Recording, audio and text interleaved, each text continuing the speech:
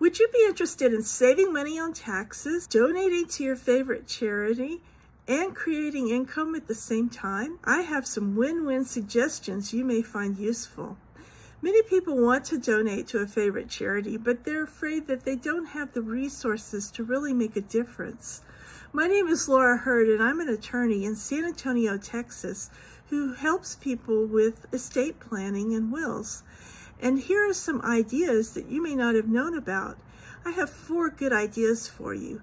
First, did you know that if you have some stock that you've held for a very long time or that has greatly appreciated in value, if you sell it, there's going to be a large capital gains tax.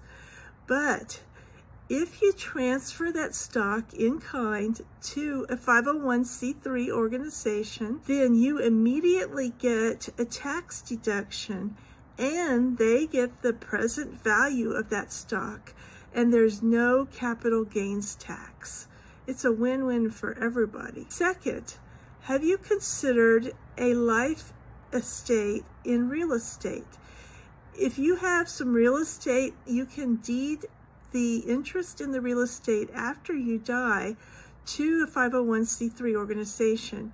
You get the tax deduction now for the charitable contribution, and you get to continue to use the property any way you want to. It's yours during your lifetime, but the minute you die, it belongs to that organization outside of probate. They don't even have to probate it. It belongs to them immediately upon death. Third, have you considered a life insurance policy? You could either transfer one you already own or buy a new one and name a charitable organization as the beneficiary of the life insurance policy.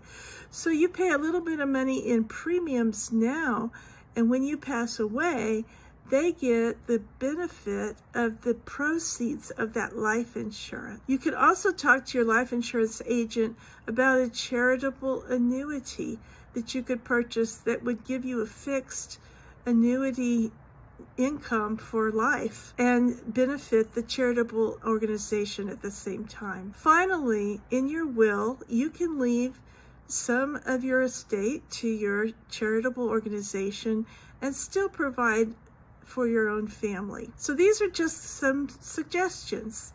It's important for you to talk to an attorney and to a estate planning attorney or a financial advisor about your particular situation before you make up your mind.